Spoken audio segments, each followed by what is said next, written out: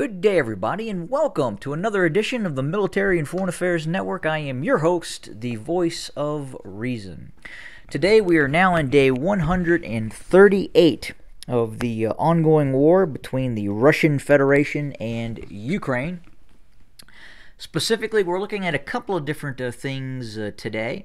Most importantly is the talk of an impending Ukrainian counteroffensive, most likely in between Zaporizhia, up here kind of in the central area of the conflict, the central southeastern area of the conflict, and more likely than not in the direction of from Mykolaiv towards the city of Kherson.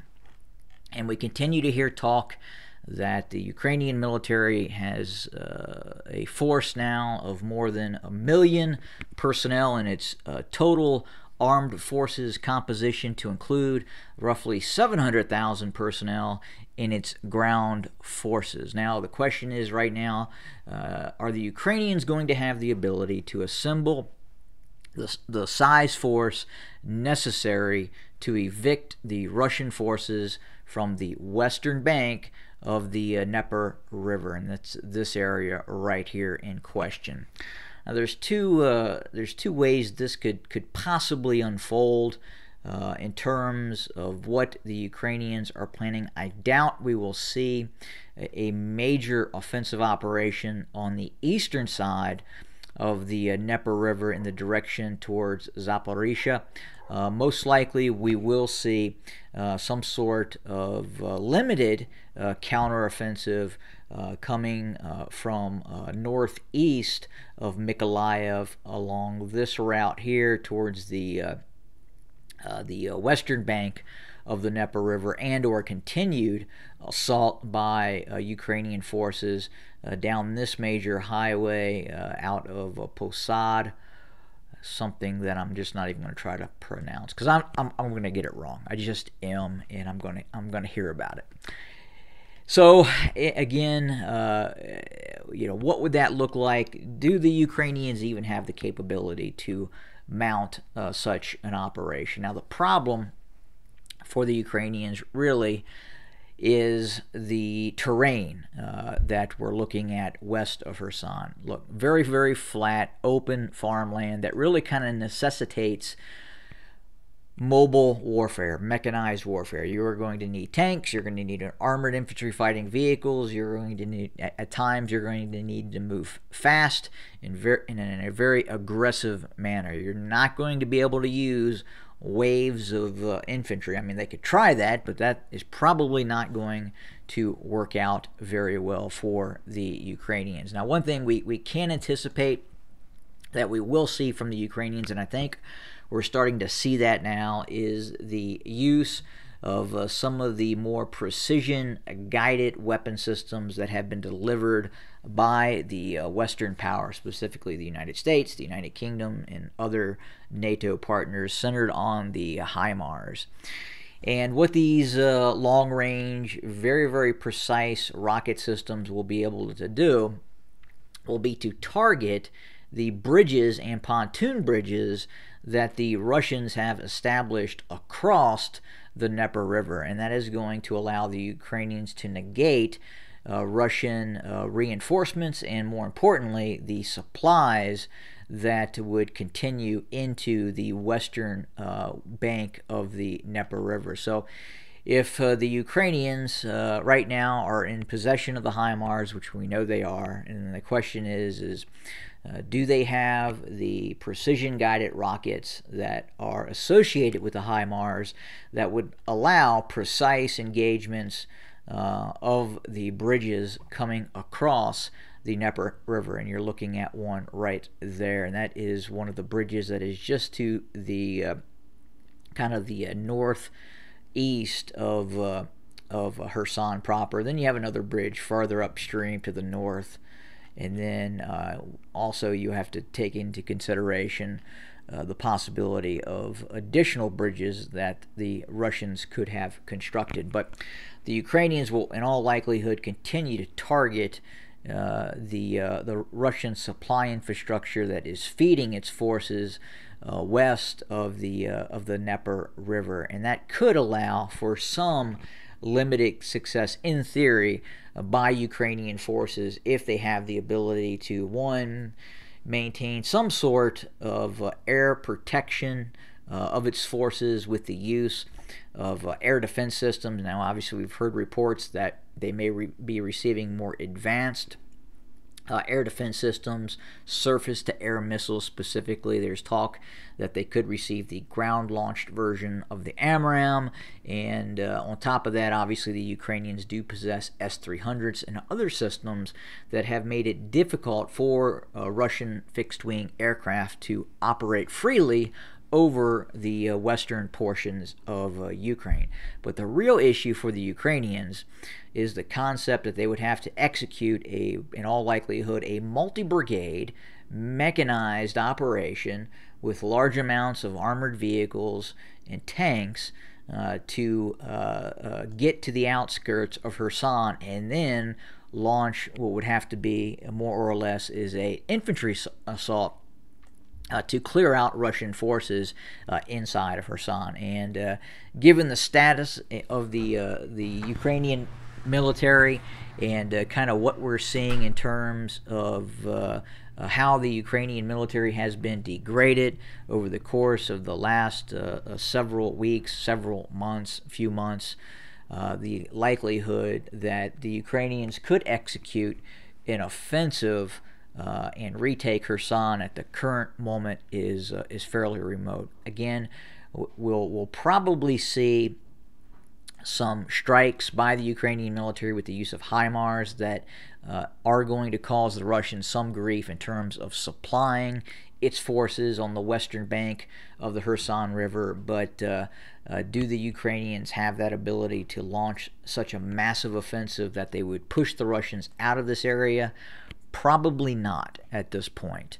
And I think that's a tall order. We do know that obviously there has been some propaganda coming out of the senior leadership of Ukraine, specifically the Office of the President, stipulating that he has authorized a counteroffensive in southern Ukraine against Russian forces. But again, he can do that all day long, but ultimately, does the Ukrainian army have the capability to launch such a counteroffensive? And right now, I'm going to have to go with the more prudent assessment, which is no.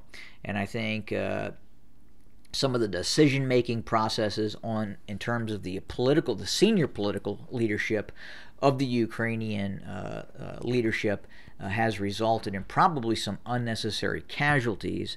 For instance, the hold at all cost order near Severodonetsk and Lysychansk probably resulted in some fairly significant casualties for Ukrainian forces that maybe not talked about as much as probably should. But obviously the Ukrainians are not going to do that, and as are the Russians themselves. Now, we are starting to hear that as many as 7,000 plus Ukrainian military personnel have been listed as missing in action.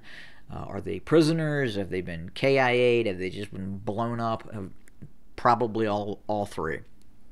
But we do know the casualty levels for Ukrainian forces are fairly significant at this stage, and part of that is some of the decision-making process of the political leadership intervening in the military decision-making process, which may have led to some excessive casualties on Ukrainian forces. But right now, in terms of the Russians, we are continuing to watch this methodical campaign by Russian forces. Again, you can kind of see exactly. This map is, I think, fairly accurate. Now, obviously, the Russians may control more areas, especially this area in beige and quite possibly even further. This map tends to be more or less supportive of the Ukrainian side of the equation versus the Russian side. So obviously, it's just the way this map is at this point.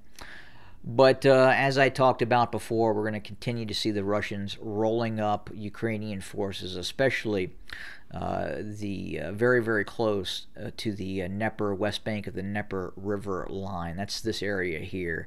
And that, again, as I talked about in the previous video, would allow the Russians not to have to launch a forced river crossing, and at some point we'll probably see the line get pushed up along the M3, this major road here, and going all the way towards Sloviansk, and the same here. I think that is the Russian strategy, is to continue to push along the western bank of the Dnieper River until they have the capacity to cross unmolested. Now, obviously, the Ukrainians still may have the ability to target Russian forces with some of the long-range, multiple launch rocket systems and heavy artillery, but direct anti-tank guided weapons teams that could be posted, and more importantly, some of those reconnaissance elements that would call for real-time calls for fire against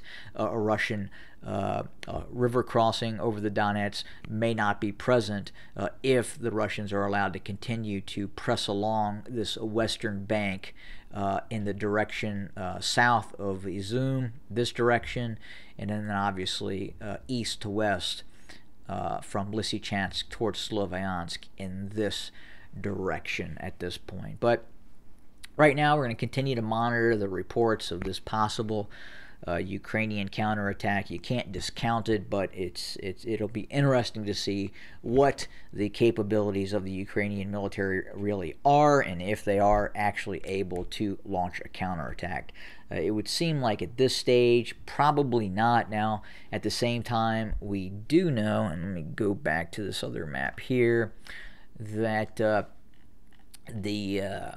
Ukrainian forces are being allowed to go to other countries. Thousands are reportedly in the United Kingdom, actively training, to include also Poland and possibly other countries such as Romania as well. And that allows those Ukrainian forces to train unmolested. Ukrainian forces are still training inside of Ukraine, but when they do that, that allows Russian forces to launch these cruise missile attacks on these training sites. And we have seen a number of barracks and possible more clandestine sites that the Ukrainians have been utilizing as training sites being targeted by Russian forces. Unfortunately, some of these appear to be civilian objects that have been targeted by Russian forces, but at the same time, they have been, at some of these sites, have been repurposed for military use, given that many Ukrainian actual military bases have been hit and reduced by Russian forces. Thus, the Ukrainians have had to move some of its training locations to former civilian sites, and then that gives the opportunity for the Ukrainians to claim that the Russians are targeting civilian infrastructure, which I guess you could say they are, but they are dual-use facilities, meaning there has been cases where the Ukrainians were using these sites for the training and storing of weapons locales. And it's just the nature of war. That is what the Ukrainians are going to do, and probably any nation would do, especially in terms of the capabilities of Russian forces to hit most of these known military sites that have been reduced over the last few months. But that really kind of does it in terms of what we're seeing on the ground right now. Again, we're going to watch this very, very closely in the southeast of Ukraine as the supposed buildup of Ukrainian forces continue. And then obviously we're going to continue to watch the Russian attack towards Sloviansk and Kramatorsk. Again, thank you for joining us today, and we'll have more very, very soon as we continue our coverage of the Ukrainian and Russian war. Have a good day.